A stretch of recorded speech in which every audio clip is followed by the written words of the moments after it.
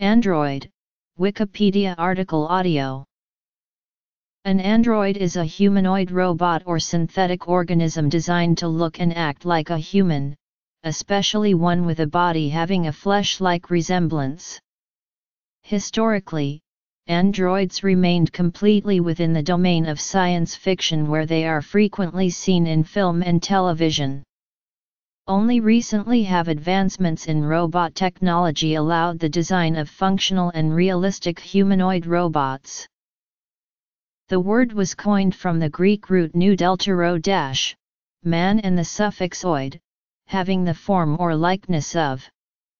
While the term android is used in reference to human-looking robots in general, a robot with a female appearance can also be referred to as a gynoid.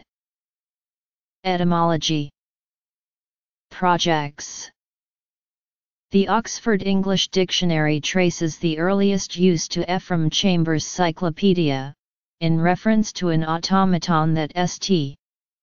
Albertus Magnus allegedly created. The term android appears in U.S. patents as early as 1863 in reference to miniature human-like toy automatons. The term android was used in a more modern sense by the French author Auguste Villars de l'Isle Adam in his work Tomorrow's Eve. This story features an artificial human-like robot named Hadley. As said by the officer in the story, in this age of real-yen advancement, who knows what goes on in the mind of those responsible for these mechanical dolls? The term made an impact into English pulp science fiction, starting from Jack Williamson's The Come Tears, and the distinction between mechanical robots and fleshy androids was popularized by Edmund Hamilton's Captain Future. Although Carol Apek's Robots in RUR, the play that introduced the word robot to the world, were organic artificial humans, the word robot has come to primarily refer to mechanical humans, animals, and other beings. The term android can mean either one of these, while a cyborg would be a creature that is a combination of organic and mechanical parts. The term droid, popularized by George Lucas in the original Star Wars film and now used widely within science fiction, originated as an abridgment of android, but has been used by Lucas and others to mean any robot, including distinctly non-human form machines like R2-D2.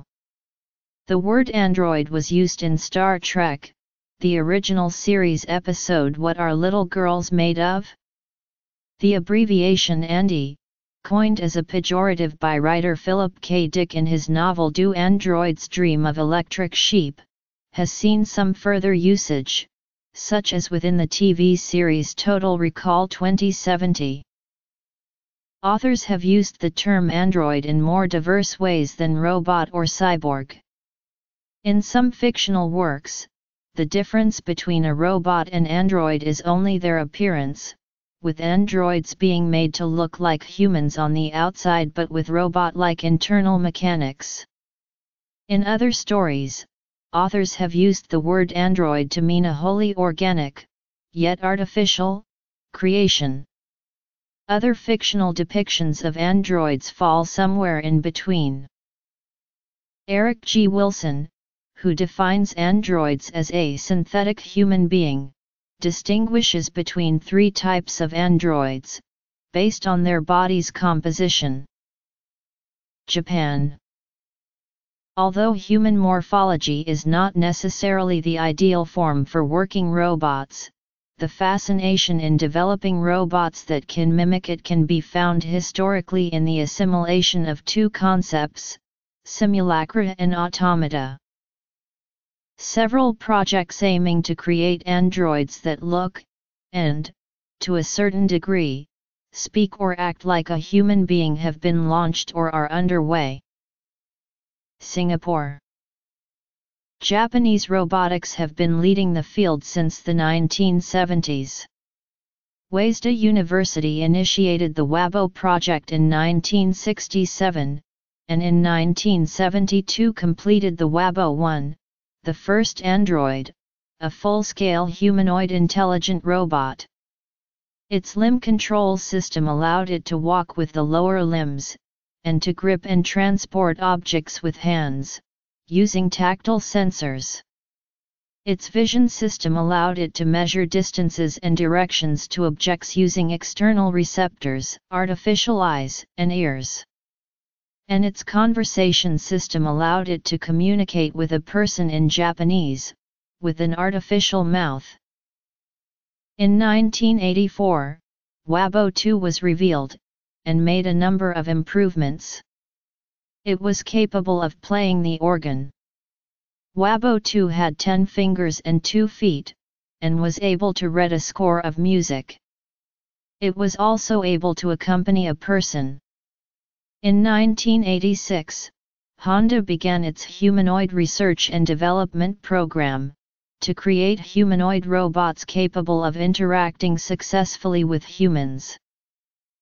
The Intelligent Robotics Lab, directed by Hiroshi Ishijiro at Osaka University, and Kokoroko Limited have demonstrated the Actroid at Expo 2005 in Aichi Prefecture, Japan, and released the Telenoid R1 in 2010.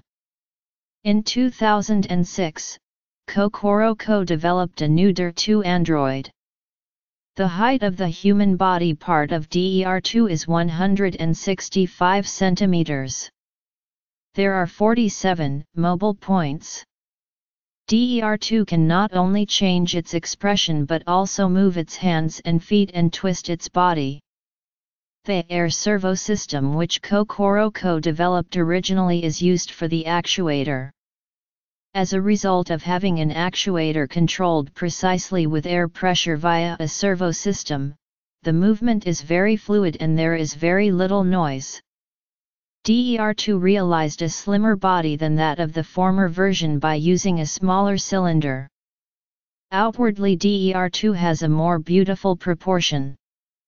Compared to the previous model, DER2 has thinner arms and a wider repertoire of expressions.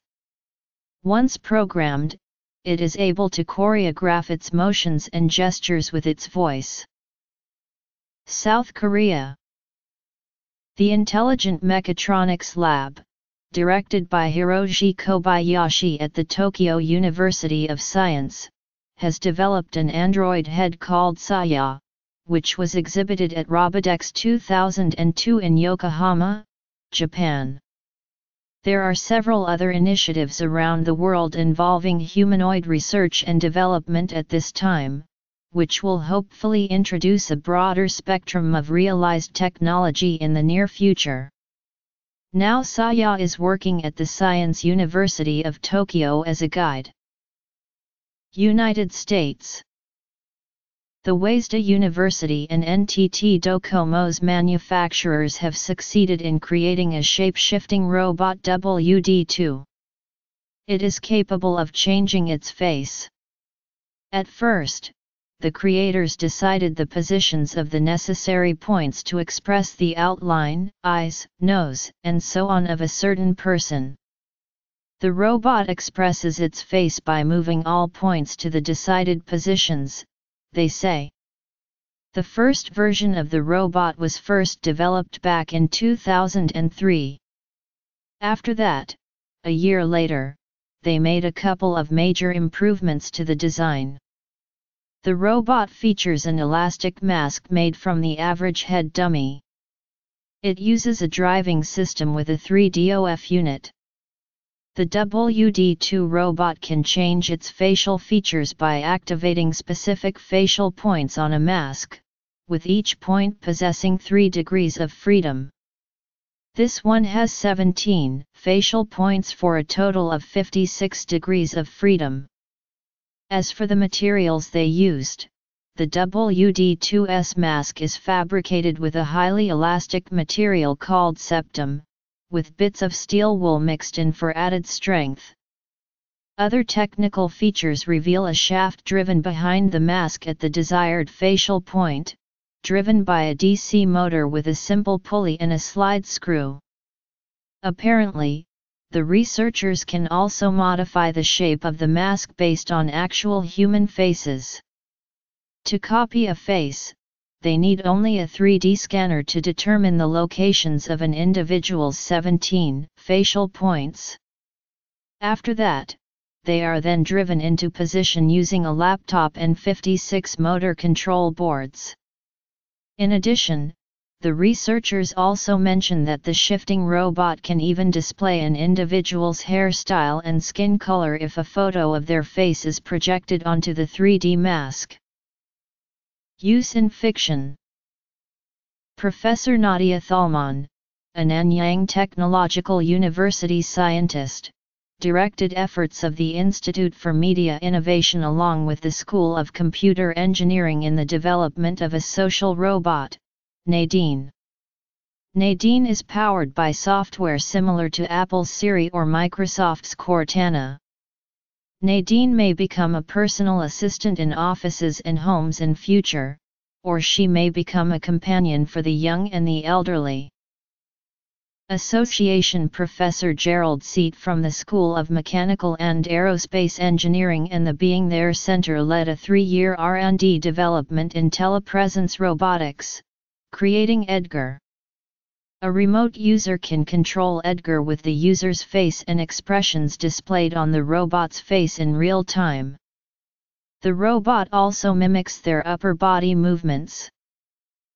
Kaidak researched and developed Ever1, an Android interpersonal communications model capable of emulating human emotional expression via facial musculature and capable of rudimentary conversation, having a vocabulary of around 400 words.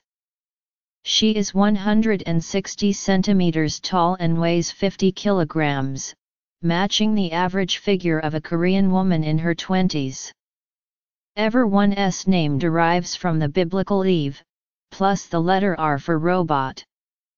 Ever1's advanced computing processing power enables speech recognition and vocal synthesis, at the same time processing lip synchronization and visual recognition by 90-degree micro-CCD cameras with face recognition technology. An independent microchip inside her artificial brain handles gesture expression, body coordination, and emotion expression. Her whole body is made of highly advanced synthetic jelly silicon and with 60 artificial joints in her face, neck, and lower body. She is able to demonstrate realistic facial expressions and sing while simultaneously dancing. In South Korea, the Ministry of Information and Communication has an ambitious plan to put a robot in every household by 2020. Several robot cities have been planned for the country. The first will be built in 2016 at a cost of 500 billion won, of which 50 billion is direct government investment. The new robot city will feature research and development centers for manufacturers and part suppliers, as well as exhibition halls and a stadium for robot competitions. The country's new robotics ethics charter will establish ground rules and laws for human interaction with robots in the future, setting standards for robotics users and manufacturers, as well as guidelines on ethical standards to be programmed into robots to prevent human abuse of robots and vice versa. Walt Disney and a staff of Imagineers created great moments with Mr. Lincoln that debuted at the 1964 New York World's Fair.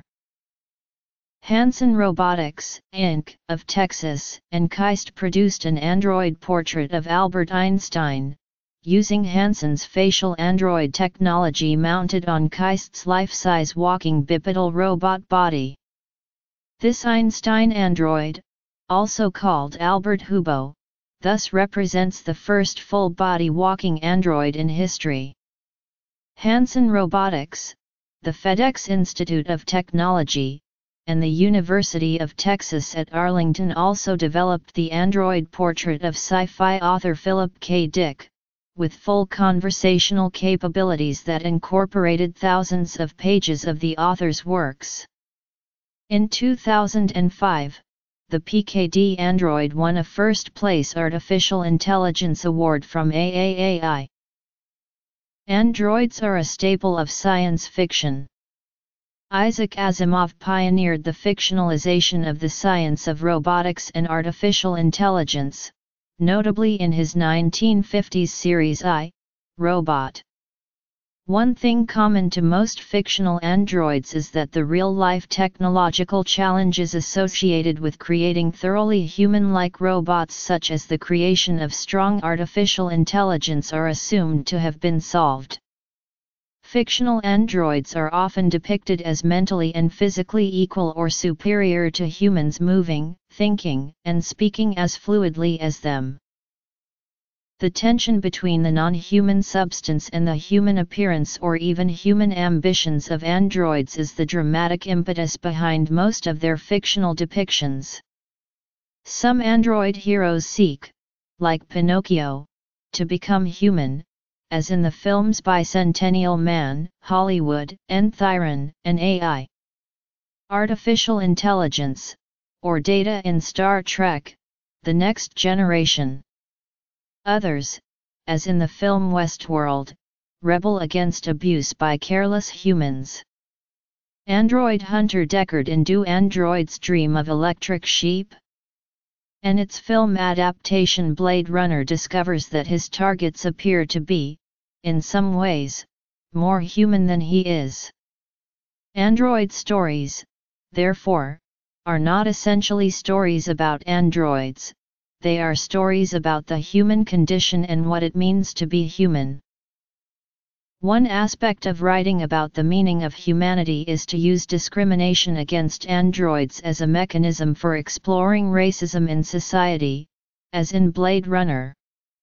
Perhaps the clearest example of this is John Brunner's 1968 novel Into the Slave Nebula, where the blue-skinned android slaves are explicitly shown to be fully human. More recently, the androids Bishop and Annalee Call in the films Aliens and Alien Resurrection are used as vehicles for exploring how humans deal with the presence of an other.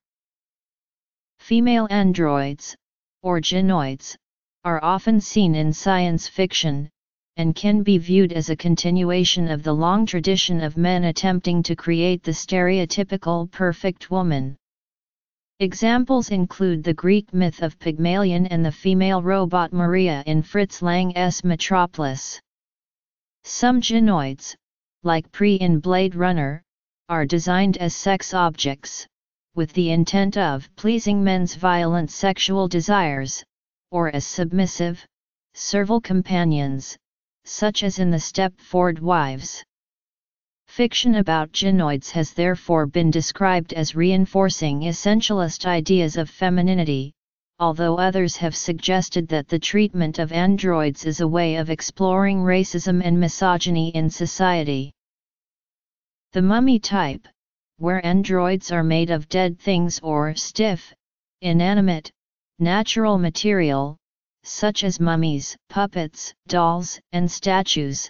The golem type, androids made from flexible, possibly organic material, including golems and homunculi. The automaton type, androids which are a mix of dead and living parts, including automatons and robots. The 2015 Japanese film Sayonara, starring Geminoid F, was promoted as the first movie to feature an android performing opposite a human actor. In the 2009 film Surrogates, people purchase remote-controlled humanoid robots through which they interact with society.